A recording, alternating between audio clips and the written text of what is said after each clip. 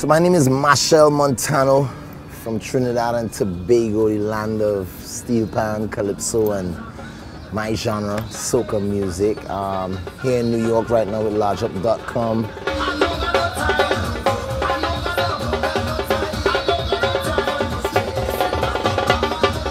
My life is probably turned up most of the time on, you know, the loudest volume and probably the fastest pace.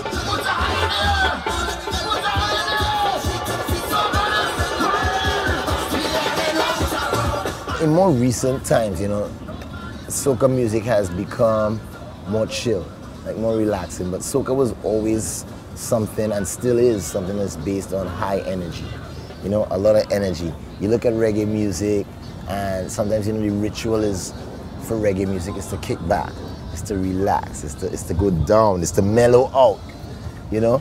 But for soca music, it's to hype up, is the actual difference, you know. And I think in preparation for that, you know, you have to be somewhat fit. This one going and fog up the place. This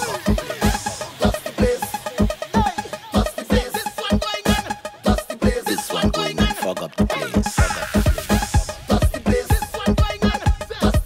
I think anybody we know soca music and carnival goes together with people in the gym, people working out, people being able to have your stamina.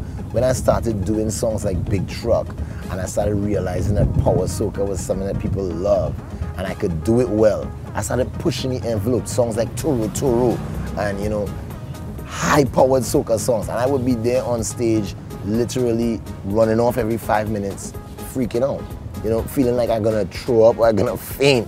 And I had to develop a mental stamina to be able to do a 2-hour performance and probably do 2 shows a night. And this was because of the type of music, and, you know, it helped me to sort of change my life. You know, because I'm so energetic and so hyped, my ritual before I go on stage is a lot of silence, you know, a lot of quietness. Being a soca star from so young and being in such great demand, you know, every carnival I've been doing the most shows, or every summer I've been doing the most tours. So my entire life has been touring, shows, parties, carnivals, whistles, huge crowds. And in 2000, you know, I wanted my music to get deeper. I thought people wasn't getting the message of who Machel Montano was, so I wanted to get deeper, and I sought out meditation and silence.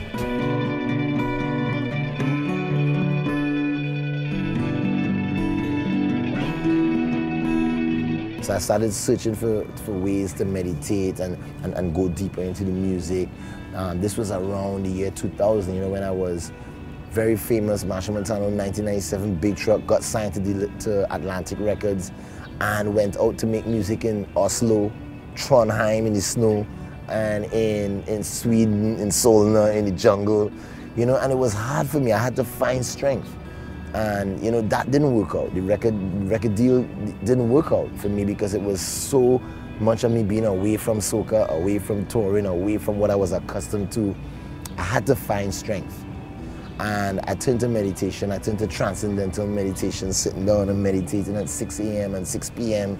And it's about, you know, your connection with creator and creation. And these things have helped me because I always believed that my music was based on real unity, like uniting people, uniting Caribbean culture with international standards. So I always use this meditation and this depth to help me build really strong, you know, purpose and build integrity in my music. And I think, you know, it has helped me to stay calm, but it adds to the one trait that I think is really, really critical about me. You know, I move around a lot, I make a lot of noise, I do it really fast, with my wings flapping really fast, but I look really slow, like a hummingbird.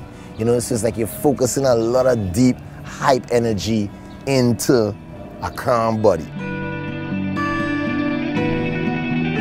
Everybody getting it powder, everybody catching it powder. This is how we celebrate. Powder, and you cannot get away. Powder.